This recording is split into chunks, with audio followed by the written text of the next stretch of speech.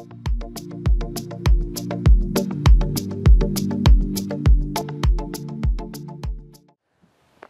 everyone, welcome to the July update 2022. And wow, the energies of today and this month are just something else. So a few things to impart for you, but I just wanted to show you the beauty of nature and what's blooming. We've got some fabulous evening primrose that have just come out with these gorgeous poppies. Carol Wilson, my friend, gave us the evening primroses, and I just wanted to share that beauty with you. And maybe you can see beyond that to the hills. It's a it's an ever-changing landscape, this, and it's all to do with our amazing farmers, because as they're working through their seasonal needs, the fields change, the animal population changes, the birds change. It's just phenomenal. So I hope you're enjoying. I really hope you're enjoying your summer, whatever the weather is. Okay, so July, basically 2 words, if you can remember: open. You need to remain really, really open and true. So open and true are the headlines for the month of July. And we're going to need everything that we're made of to remain in an open-hearted, open-minded, open state and being really, really true to ourselves. During this month, there are going to be several times where you feel a little bit uncomfortable. You feel a little bit like there's niggles going on and you can't quite, they're not loud enough, or that it's not big enough for you to understand what's going on and therefore respond. It's more like, oh, I'm not quite settled in myself in some way. Whenever you get that during this month, just stop what you're doing. Take a nice deep breath in so that you can actually bring all of your essence within your frame. I call all aspects of my soul back to me now, so that you can be more earthed, more fully present in the now.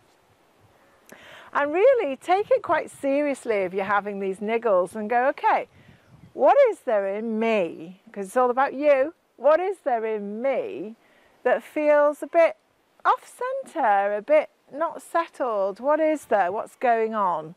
So that you can get some information from your intuitive self, from your body, from signs that happen after that in answer to your question.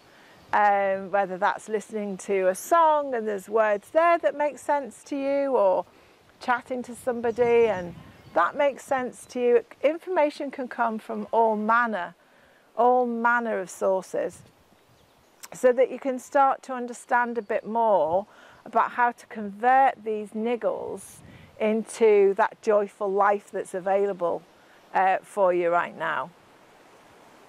The other thing is there's quite a lot of energy this month that's helping you to release and heal some of the triggers. There's always people in our lives or situations that act as triggers. And what I mean by a trigger is where someone says something, or you overhear something, or you're in a situation, or you see something, and all of a sudden you're in an emotional state that has negative behaviours for you. And you therefore want to work on that a little bit of self-loving to bring you back to that neutral territory or happiness again. But the triggers are around quite large and neon lit this month.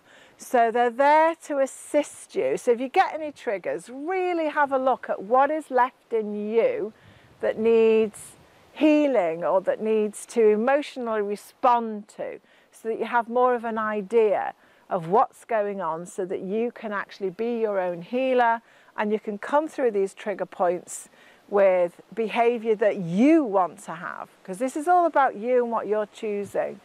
So if you can't do that yourself, there's plenty of therapists and self-help videos, funnily enough, and various other things out there that can assist you, because you don't have to do this on your own.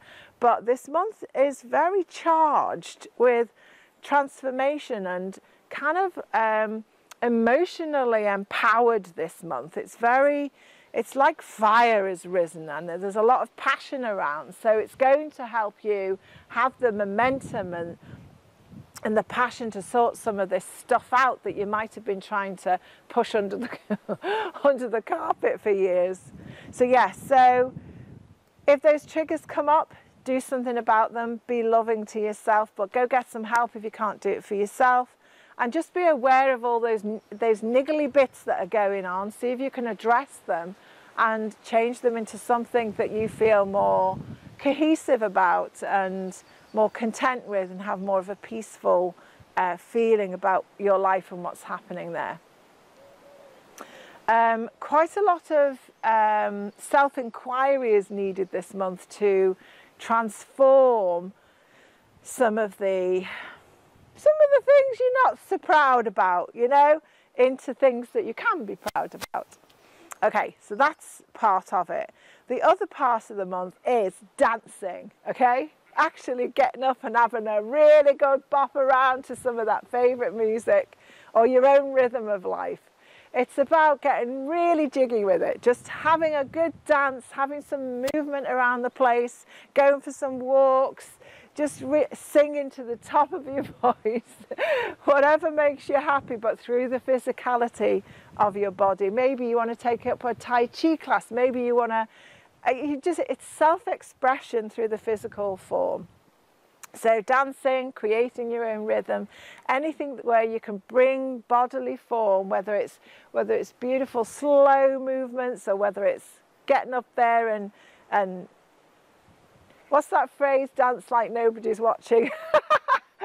Any of that is really, really needed. It's to do with this fire energy that's starting to come up from the earth, and it's self-expressive. So either we do that through, you know, the heart and the chimney of the soul, and we voice it out there, which is always, you know, interesting when we're feeling in a unbalanced state, or we can use our physicality to put us into a really good happy mood and voice it from that perspective. So use your body this month in whichever way that pleasures you to get that fire and that expression of life through the bodily form. So dancing is on the menu. And last but not least, the messages from the cosmic guides are all about this age that we're in, your age. About the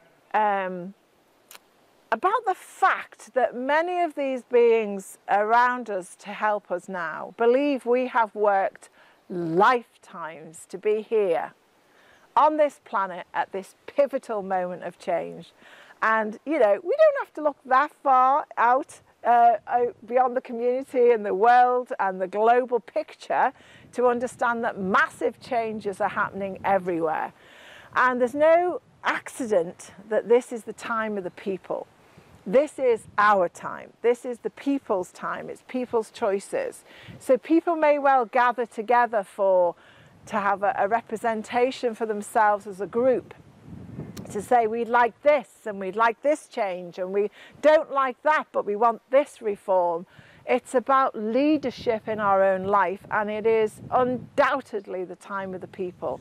We all have a voice, and now's the time to use it. Not necessarily just to state what is negative out there and we don't like, but to come up with some solutions about what we do want and what we do like and what part we can take in that, because every single voice, every single heart, you're so important, counts. So there was just a little bit in there with the cosmic guides saying, you know, guys, just don't underestimate yourself. You're amazingly wonderful, powerful beings, and you spent a long time getting to this point. So you're needed, you're valued, you're loved, you're seen and heard. So it's okay to have your voice in your own life about what you want. So that's something to cultivate for this month of July too. Okay, my darlings, look forward to the comments. I'll be having chats with you later. Lots of love. Mwah. Bye for now.